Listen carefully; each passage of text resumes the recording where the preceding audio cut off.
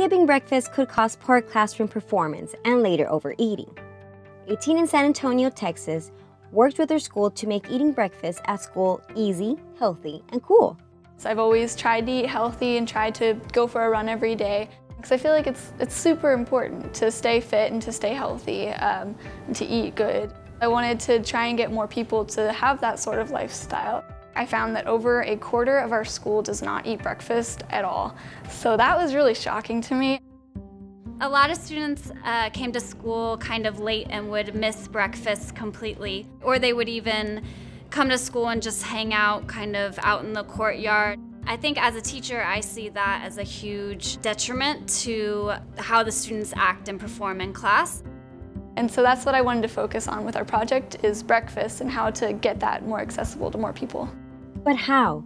McKaylee started researching some creative ideas. Really wanted to do something that would make a difference and students here could really use. McKaylee's big idea? Breakfast carts. The school could station breakfast carts where students congregate before school to offer healthy grab-and-go options like fruits and yogurt. So we went in and we spoke to both of the principals, and I gave them the idea and they loved it. They were so excited about it. They then met with district nutrition leaders. We already had the resources from grants, we had carts, and so it was actually a very easy idea to support her in starting.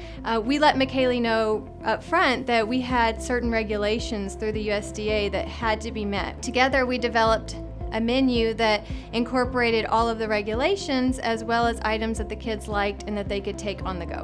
On April 13, 2015, the breakfast cart officially opened for business.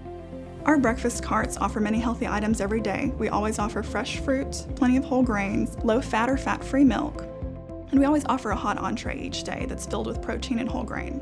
I like the breakfast cart because it has a lot of healthier options, because I know a lot of kids, they don't have access to healthier options, especially since more of the healthy food is more on the expensive side. The bus is let out like pretty close to where the cart is, so it's just easy to run by, and you can just punch in your number and then you're good to go. So it's like just really convenient.